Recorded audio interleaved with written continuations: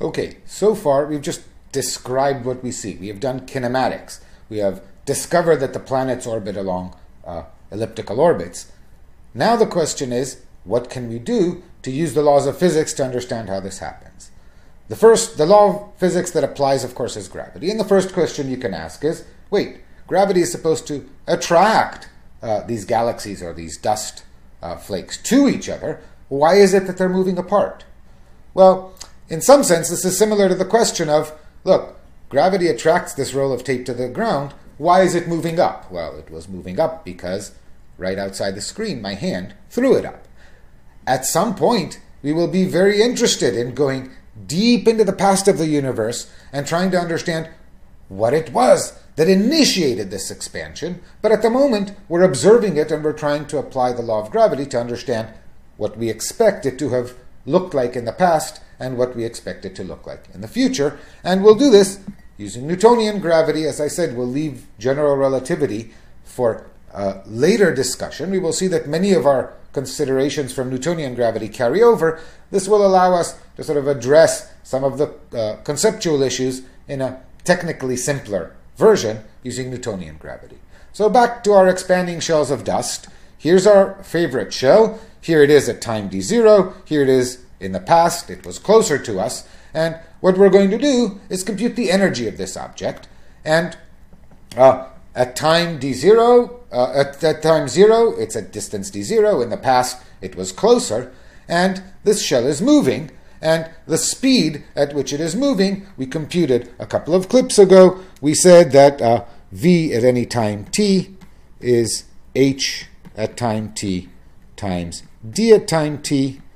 And we also said that if you want, h of t is a dot, the rate of change of a at time t, divided by a of t times d of t. And if you want, again, you can collect this into d0. And so here are two ways to write the speed or the velocity with which the dust in the shell is receding from us at any time t.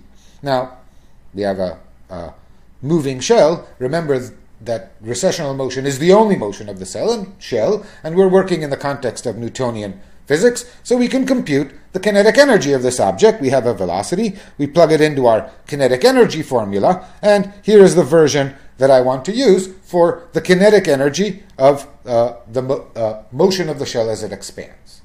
Now, in addition to its kinetic energy, there's some conservation law, the conservation of energy. And the conservation of energy in our Newtonian framework is going to be governed by Newtonian gravity. Now, what does Newtonian gravity tell us about the motion of this shell? I have to be a little bit careful. The shell lives inside a uniform dust-filled universe. Now, there are two approaches to understanding what gravity does to an object in a uniform dust-filled universe. One approach would say, well, because of symmetry, the force of gravity on any object in the universe is zero, because there's as much stuff to its right as there is to its left. But here's an alternative description. Because of symmetry, all of the material outside the shell exerts zero force on the particles in the shell because they are inside a spherically symmetric distribution, whereas all of the material inside the shell exerts some gravitational effect on the shell as though all the mass inside were concentrated in the center. Which of these is true? It turns out that this is a subtlety involving the very distant parts of the universe. We're going to assume the latter. In the context of the general relativistic theory, we won't have to make such assumptions. It will actually be true.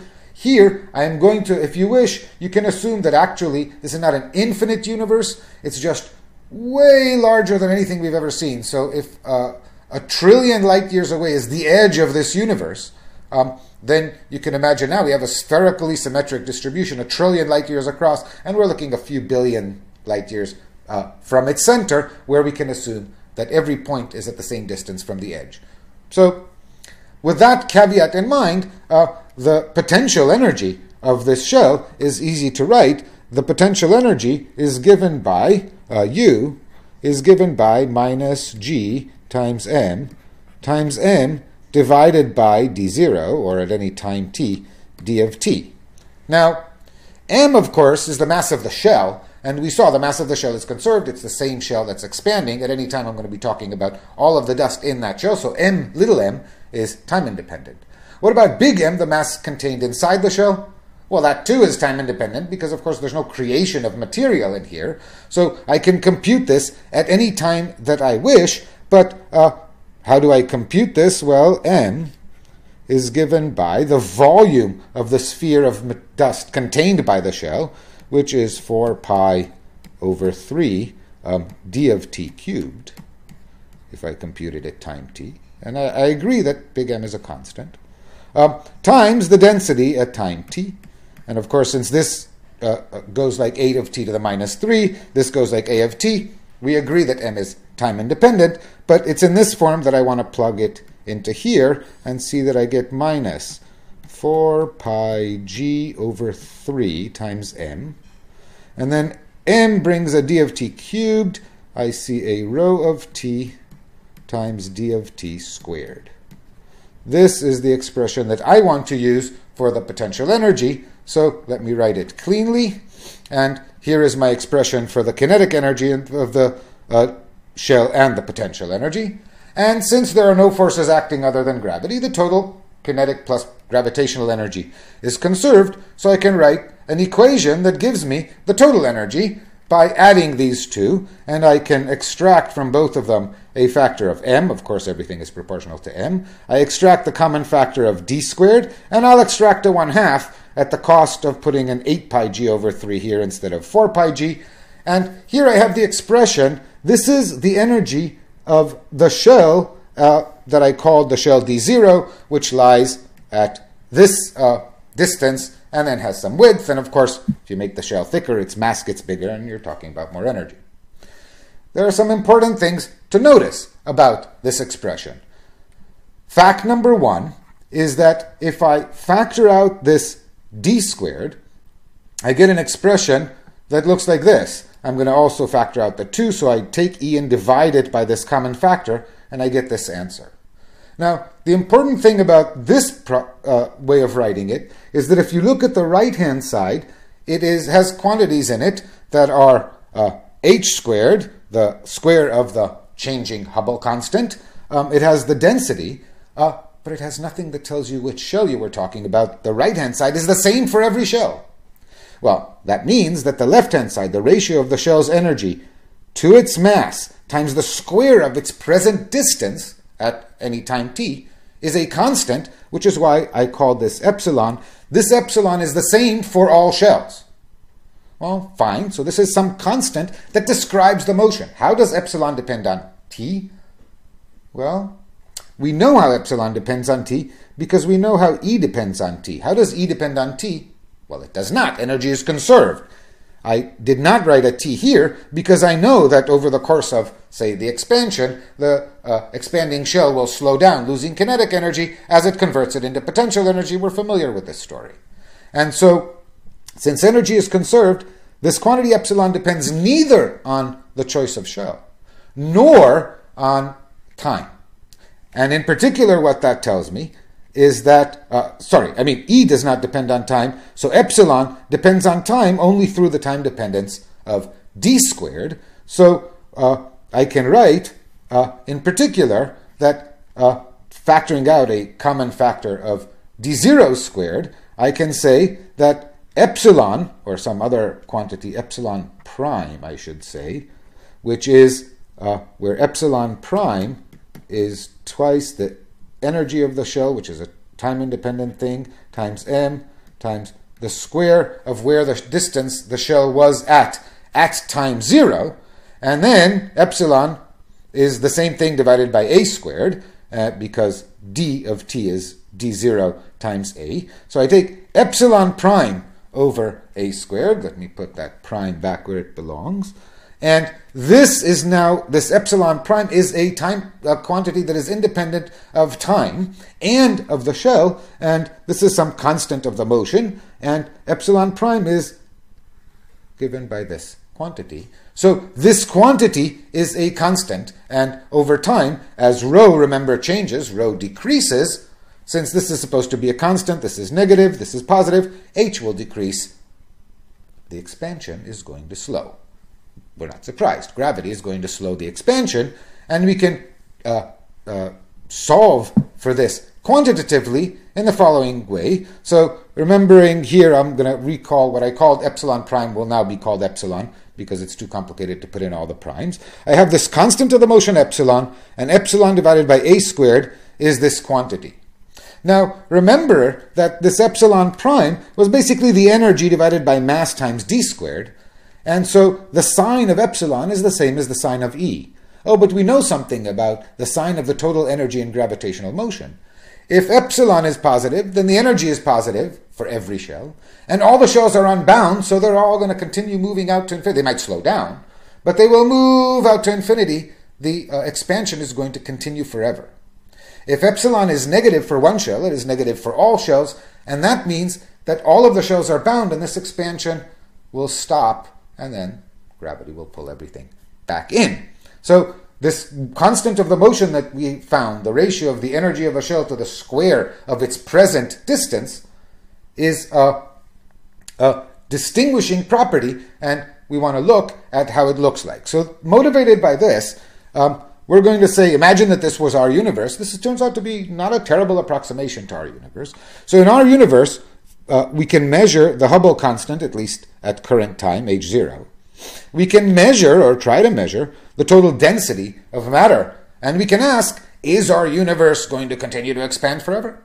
Or will it stop expanding and contract under the force of gravity? This is a legitimate question, and we can answer it. To answer it, it pays to define at any time something I'll call the critical density. The critical density at any time is given by the Hubble constant at that time, divided by 8/3 pi g, and it is the density which, if you plug it into here, would correspond to epsilon equals 0. So the statement epsilon positive is the statement that the density is less than the critical density. The statement epsilon negative is the statement density is more than the critical density. And to make that even more stark, we're going to define a rescale density, omega, which is basically the ratio of rho, the density, the actual density, to the critical density determined by the current value of the Hubble constant. And in terms of this omega, we can factor out all of the 8 pi g and so on, and write an expression that says that a of t squared times the square of the Hubble constant times 1 minus omega, all of this becomes omega times h squared. And so a of t squared, h of t squared times 1 minus omega squared, omega is given by epsilon. Now, how do we figure out epsilon? Well, measure today. We measure the Hubble constant. Remember, the inverse Hubble constant is about 13.8 billion years when we measure it today. Measure the density, compute the critical density from the Hubble constant, and decide whether our universe will expand forever or not. Now, given a particular value for omega, we can actually, this becomes, remembering that h is related to a by h is the rate of change of a divided by a. This becomes, and that rho is rho 0 times a to the minus 3, this becomes what we call a differential equation for the function a of t, and I can solve it. Now, we don't solve differential equations here, so I'm just going to tell you what the solutions are. In fact, I'm not even going to bother to write them until later. I'm just going to plot them. So let's see what the evolution of the universe looks like for various values of omega. And of course, the interesting question is omega bigger than 1 or is omega less than 1?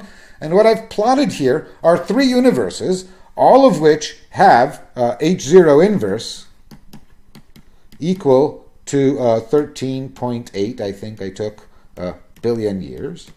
And here, as a function of time from the present, so the axis here is the present, at which I've plotted the scale factor of these universes as a function of time. And of course, for all of them, a at the present is set to 1, as it always is.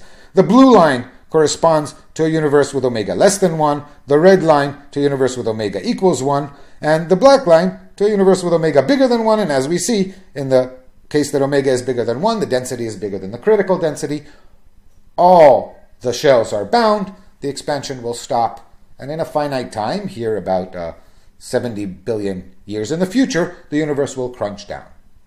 Now, notice that all of these solutions have a time in the past when A was 0.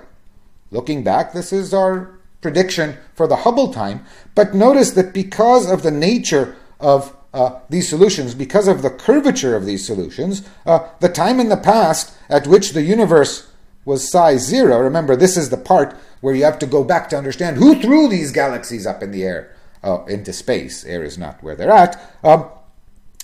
This time, if you look at the graph, is much less than the Hubble time. It's about 2/3 of the Hubble time in this particular case. So 2/3 of 14, about 8 billion years ago. If this were true, any of these models would predict that the universe is younger than the Milky Way, or the oldest globular cluster, certainly. And so we haven't found an actual model describing our universe, but it is heartening that we didn't get 6 million years. So we got the right order of magnitude just by replacing all of the stuff in the universe by dust.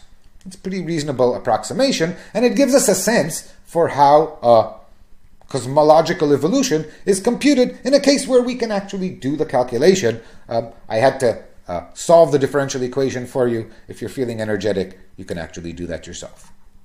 Now, this is the story of all of these universes, and I want to turn that around and see what it tells us about what we would observe in our universe if we lived in one of these three universes. So what I'm going to do is I'm going to read this graph sideways. Instead of reading it as giving the scale factor as a function of t, I'm going to imagine that I read it sideways and find the t at which the scale factor was something. Why do I want to do that? Well, because the scale factor is related to the redshift of objects observed at some time in the past. So I'm looking from here into the past. I'm now focusing on the left side of this graph, as a is 1 over 1 plus z. And if I know the time at which I had a particular scale factor, I know the time at which I had a particular redshift, from which I see a particular redshift.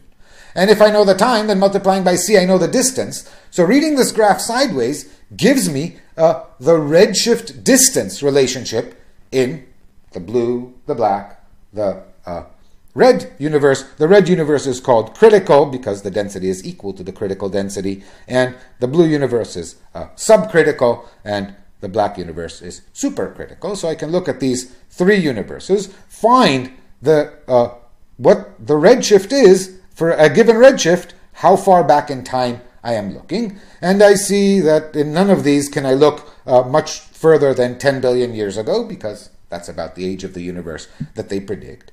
And I see that for all of the three of them, at small redshift, I see a linear relation between redshift and distance. Well, that's a poorly drawn straight line, but you see what I'm saying. And this straight line, of course, is the statement that the distance, which is c times the look-back time, I've made this the time from emission to the present, so I've flipped the time, the sign of the time, but c times the look-back time is, of course, supposed to be, the distance is supposed to be related, if I multiply it by h0 over c, so I cross this out and multiply it by h0, this is supposed to give me z, and so the straight line here is giving me, they all have the same slope because I arranged for all of them to have the same present Hubble constant of 1 over 13.8 billion years.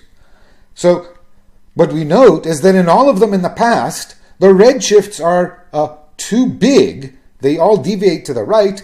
If you look deep into the past, you find redshifts too big for a given distance, bigger than the redshifts predicted by the Hubble law. Does that make sense? Sure. Look back at where we came from, and you'll see that in the past, in all three cases, because expansion is slowing, in the past, galaxies were receding faster than they would have been had the expansion been at a constant rate. This deceleration of the expansion shows up as a deviation from the Hubble law to the right here to a larger redshift at a given distance, or smaller distance at a given redshift. That is the sign of slowing expansion. So we have a framework in which to look at our model and in which to look at our real universe. So let's take a first quick peek. What do we know? Well, we know the Hubble constant. Remember, it is such an important number that we parameterized our ignorance for years and years and years. by saying that it's on the order of 100 kilometers per second per megaparsec, and then we parameterized the ratio by this little number h, and recent data suggests that h is on the order of 0.71. That's not the most recent value, but it's good enough. And so from this, I can plug in, and you're more than invited to do the unit conversions, and find the critical density. And the critical density corresponds to 4 times 10 to the minus 28 kilos per meter cubed. That is on the order of about a quarter of a proton per meter cubed on average, is the density it would take, given this non-relativistic model, for our universe to be critical. And if there is more than 1/4 of a proton per meter cubed, then expansion will stop and the universe will contract again, which brings the important question: what is the density of matter in our universe? Are we going to continue to expand, or will we contract back?